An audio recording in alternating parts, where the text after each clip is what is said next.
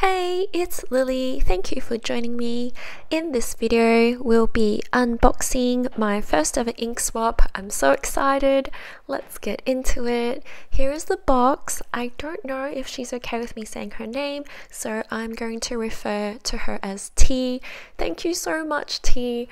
I'm so excited, and this is future me talking, but I did film it, so here I am opening it up.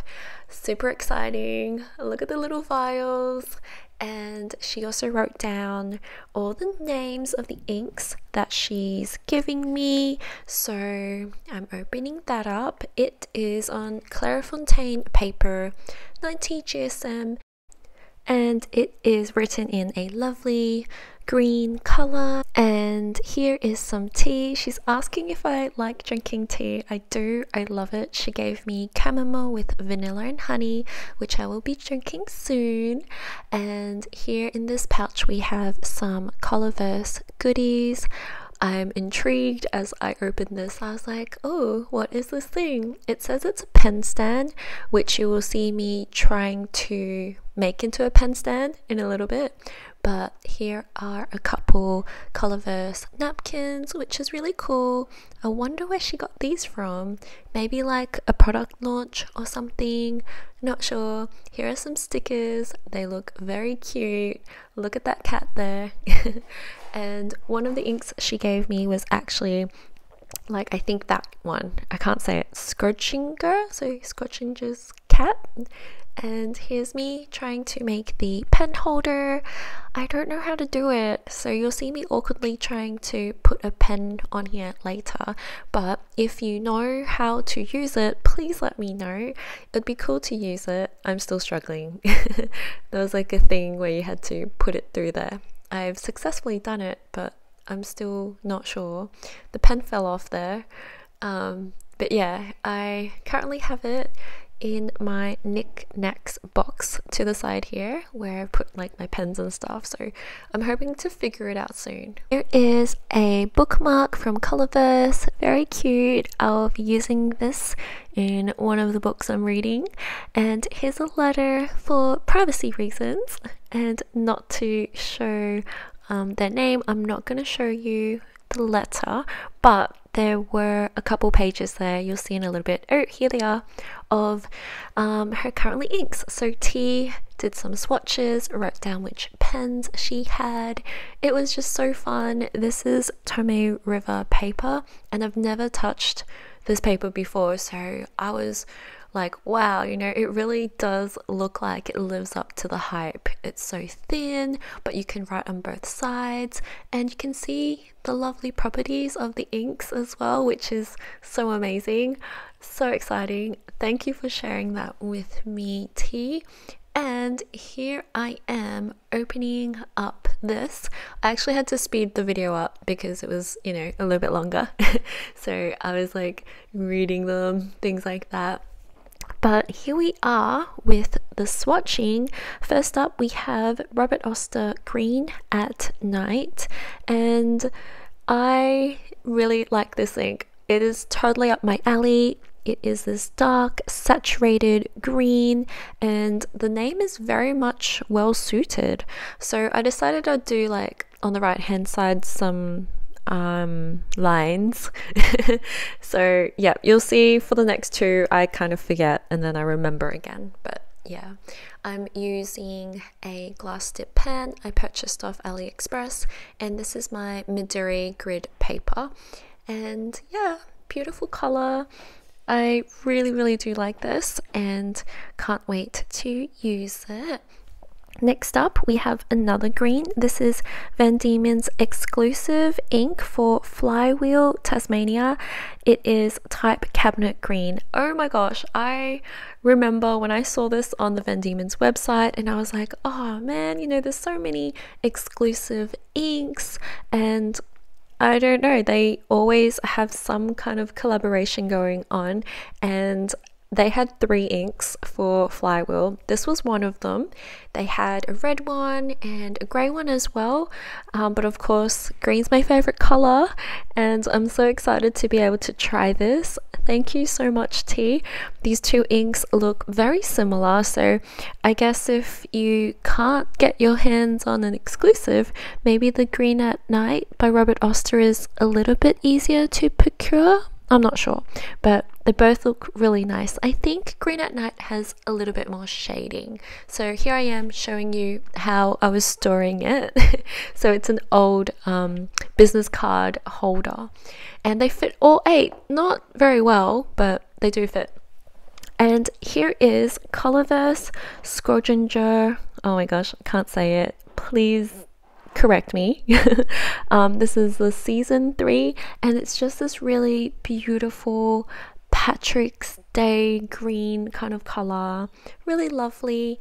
And you can see how there's like the ink pooling there as well, so I think this one might have a bit of shading, well, more shading than the other two, but it is really hard to see like with a glass dip pen, I think. So yeah, there might be some shading with the other two, maybe more so Green at Night than the Type Cabinet Green, but this one I think there is some shading going on there with the ink pool.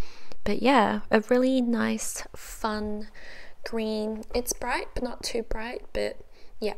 So first 3 are green, and next up we have a couple teals or turquoises. I don't know what the difference is. I remember seeing in some other people's videos them explaining the difference, and I think like 2 seconds later I forgot. But yes, we will see a couple lovely greeny, tealy, turquoise colors coming up.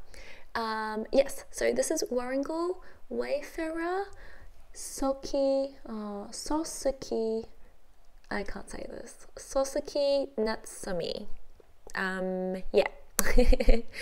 So here's the little ink swatch, and it has glitter in it, which is really lovely. And you can't see here, but on the dry down there is some sheen as well, so some bright red sheen. So I think this one has shading and sheen and glitter, which is a lot. There's a lot going on for this one. It looks great and pretty unique. I don't really have any inks that look like this or the next one, besides I think like the new sample I got, which was in my other video, which was Dieman's Marine, but even that is a lot lighter than this one and the next one coming up as well. But yeah, this is great, beautiful. And yeah, me trying to fix that because I had to Google it. I was like, what is this? Is it an E? It is an E. And this one is Van Dieman's Devil's Kitchen in Wilderness. Oh wait, no, it's a Wilderness series. And this one, very similar to the Wearingeul one. It has that bright red sheen in it as well. So this one I have inked up for May. My May currently inked video will be coming up soon, so I will do a voiceover of that and put that up later on. But yeah, I do really enjoy this one, and it really spoke to me because I was like, this is so different. I don't have anything like this, and yeah, it's beautiful.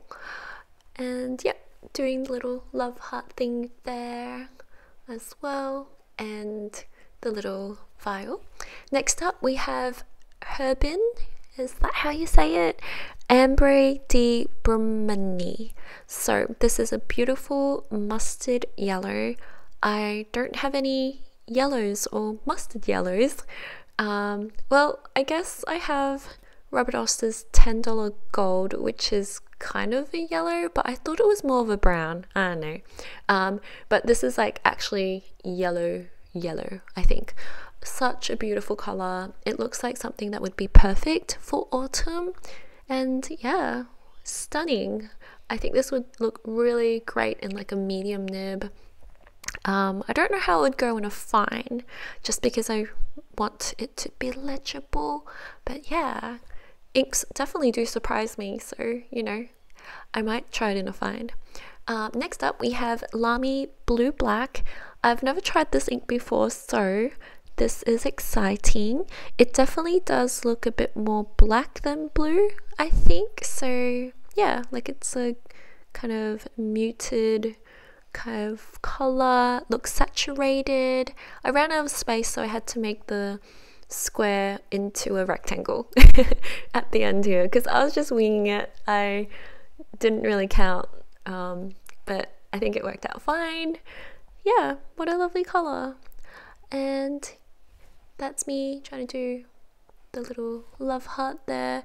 I'm trying to think if I've ever used a Lamy ink. I don't think so. Is this my first Lamy ink? Maybe. And last but definitely not least, this is Sailor Shikiori in Okiyama, and it is this beautiful red color. There's some sheen on the dry down, and like, I don't know, the sheen is a bit golden green, I think. But yeah, it looks beautiful. I love it.